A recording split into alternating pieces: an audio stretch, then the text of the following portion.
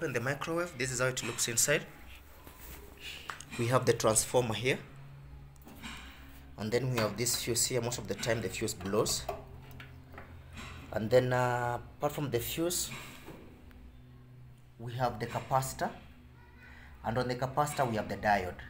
So common things we look at, the fuse, we have to check if the fuse is okay, and then check if the magnetron is okay. The magnetron is okay. You also have to check the diode, if the diode is okay, that black small thing there. And then if those ones don't work, then we have to look at the transformer.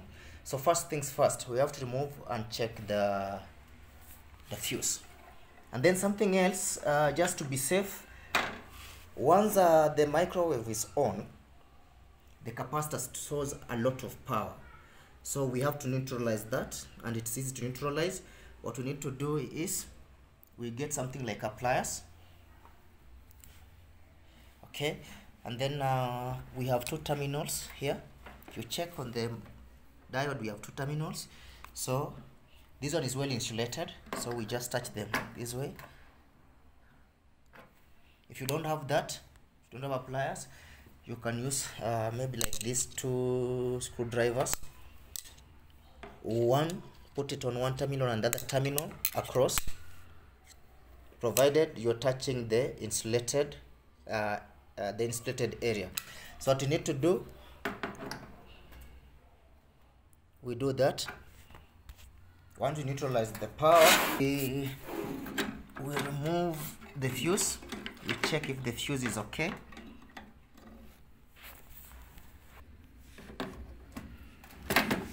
Like this, we check the fuse. You can easily open this. For easy work, we remove all the terminals.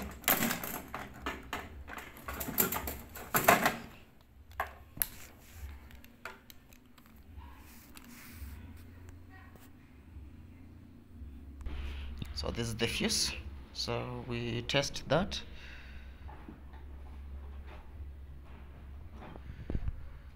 We test the fuse.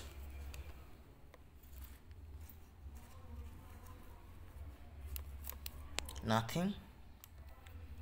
This is a new fuse.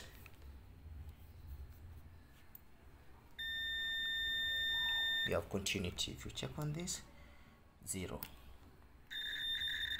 So we replace the fuse. So once you replace the fuse, put in water, put it on.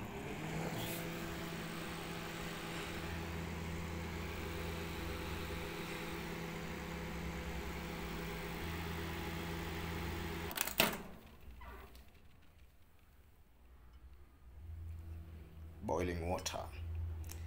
Simple as that. Just the fuse and the microwave is working.